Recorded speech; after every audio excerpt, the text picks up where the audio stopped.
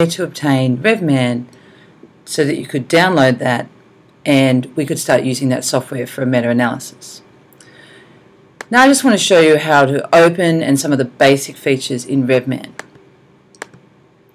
So Revman is a piece of open software that's provided by the Cochrane Review Group. And the Cochrane Review Group has a very explicit way of conducting systematic reviews and publishing systematic reviews. And this is the software that they use. But we're only going to use it for the meta-analysis component. So there's many aspects included in this that we're not using. So you can see here I've opened Revman, and the first thing you want to do is create a new review. You're going to walk through the review wizard. For the moment, just do an intervention review. Some of you are doing a review of prevalence and you won't be able to do a meta-analysis in this software.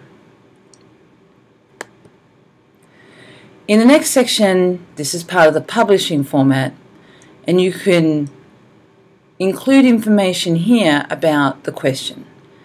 This is not important, but I'll give you an example. So let's just say you want to write the question about vaccination versus no vaccination for abortions in cattle. It's really not very necessary. You can write a protocol or a full review in Revman, so pick full review because we want to do a meta-analysis, and then you're done.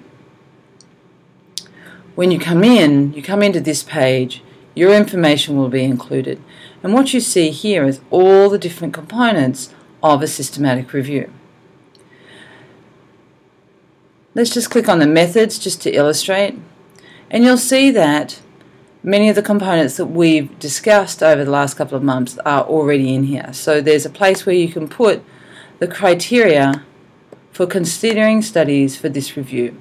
And this will be that PICO, participants, intervention, outcomes and studies.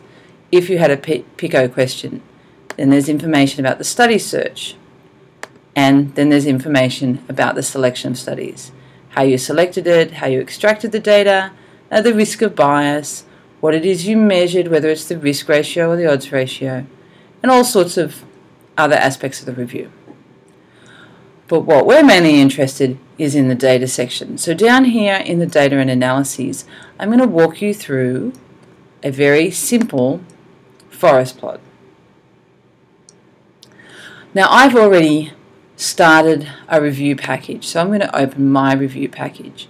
You won't have this because you haven't started yet. I'm going to go into data analyses and show you what we can do with this software.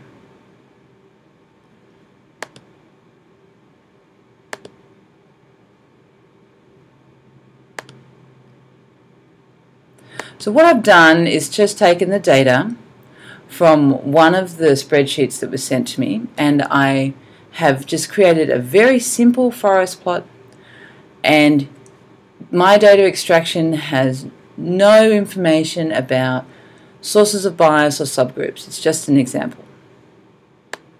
So I'm here in the data analysis section. I'm going to click on this side menu, and you can see here is one of the comparisons that I'm going to use, and you can see it's a comparison of the prevalence of brucellosis in cattle compared to buffalo.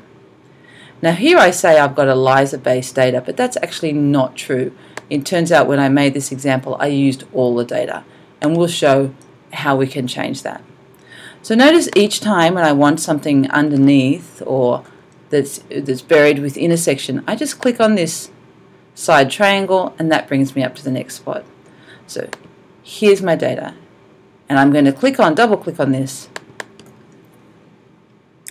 and you'll see here is the meta-analysis that I've already performed. I'm going to walk you through this section of the meta-analysis in one video, then I'm going to walk you through the forest plot in another video, and then I'm going to walk you through the heterogeneity section and the analysis in a third video.